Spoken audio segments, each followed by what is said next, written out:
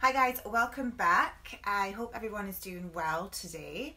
Today we're going to talk about parasites. So those of you who have got my book Beauty and the Gut, you will have read the chapter on parasites and how they can take over your whole health, immune system, wellness, and can cause a lot of problems. So if we are breathing, we all have parasites and they live inside of us.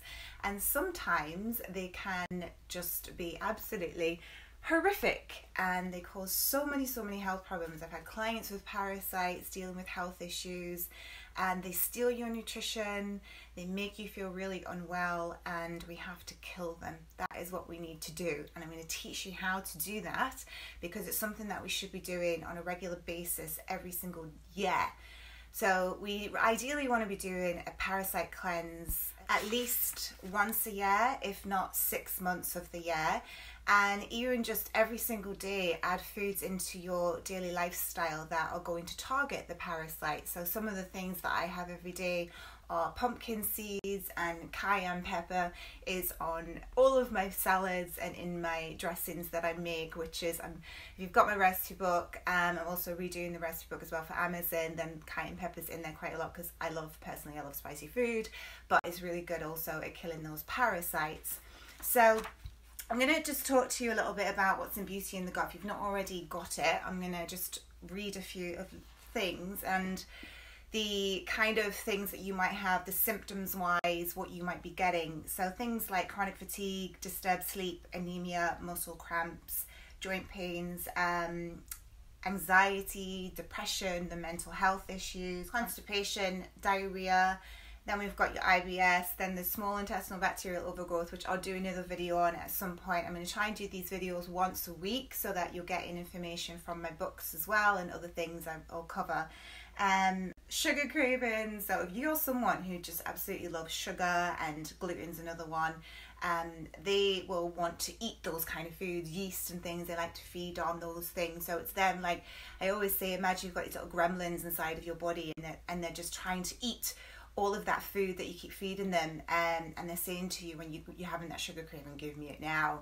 You know, there's that little gremlin inside of you. So the other one, obviously I've mentioned the IBS, a bloated feeling.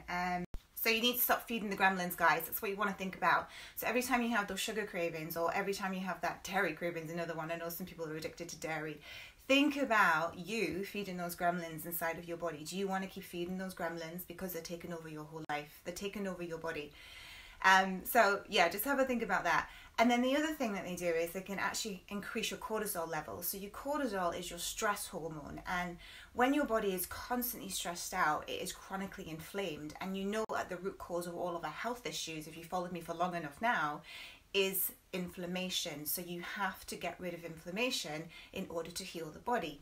Yes, inflammation is good because inflammation can also heal us. It's when it gets chronically inflamed, then we have a huge problem. We have all these diseases going on, and it's because we are chronically inflamed, and most of the time it's to do with the cortisol as well, because we also have really stressful lives. So most of the time, guys, we're all living in our sympathetic nervous system. We're not in a parasympathetic nervous system, and it's that parasympathetic nervous system we need to be in order for us to heal, which is what I cover in my second book, How to Beat Coronaviruses and Other Viruses Naturally, because we have to de-stress in order for our body to rest, repair, relax, and start to begin to heal us, because your body can naturally heal on its own if we just learn how to do that and tune into it.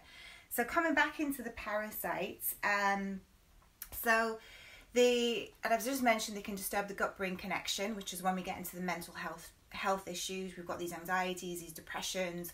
It's all linking into your gut health and what's going on inside of there. So not only have you got maybe potentially these parasites, but you've also then got an overgrowth of the bad bacteria because you've just lost all of your good bacteria through your diet and lifestyle over the years, as well as those antibiotics, etc., that have completely disturbed your whole gut microbiome. And then we've got issues going on there with small intestinal bacterial overgrowth, gut dysbiosis. There's a lot going on inside of that gut. Is it any wonder we have so many chronic illnesses today? Because we're feeding ourselves all the wrong things. So how long can it take for you to get rid of parasites? It depends on how many you have in you. For some people, it could take up to a year. For others, it could be a week. For another person, it could be a month. It is really unique, individual. Like everything else, we are unique. So it's going to be different for every single one of us. So did you know the Greek meaning of parasites means that one that sits at another's table? So they are stealing your food, guys. Every time you eat food, they are eating your food. And is it any wonder you then start to feel sick?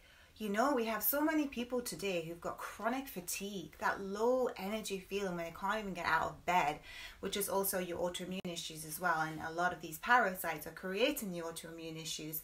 And then also getting into cancer patients. Many cancer patients have been found to have parasites living inside of their gut. And how long have these parasites been inside of you, you know?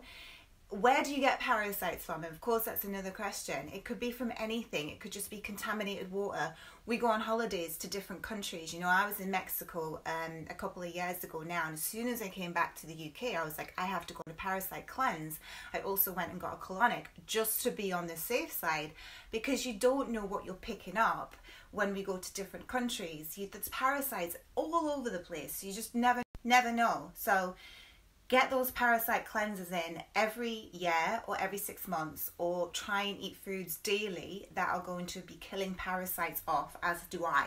You know, get in the cayenne pepper, get in the pumpkin seeds. These will kill them daily. The other things, I've got the list here for you guys just to I'll read them out to you as we go along. I'm nearly finished with the video.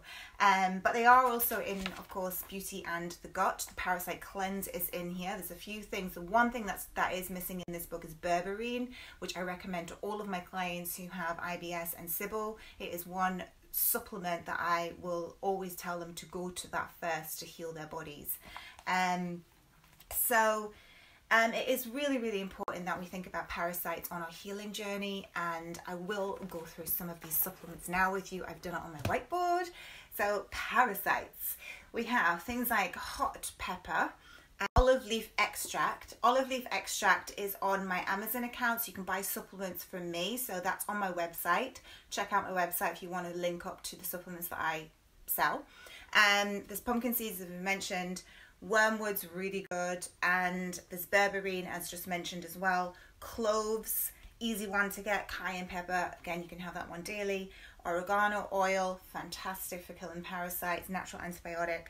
Garlic, have it every single day. Mimosa pudica, not sure if I pronounced the end word right there, but kills parasites instantly, fantastic.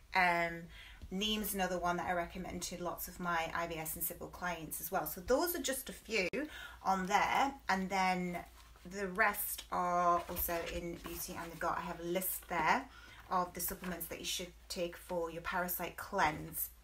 So think about your parasites when you are beginning to heal, guys. So I've covered it like so specifically in Beauty and the Gut. You've got leaky gut, you've got your IBS, you've got candida, you've got parasites, you've got SIBO. You've got to address all of this when beginning to heal from things, especially like a lot of women that come and see me have IBS, they have bloating issues, they can't eat foods because everything's just creating a problem inside of their gut.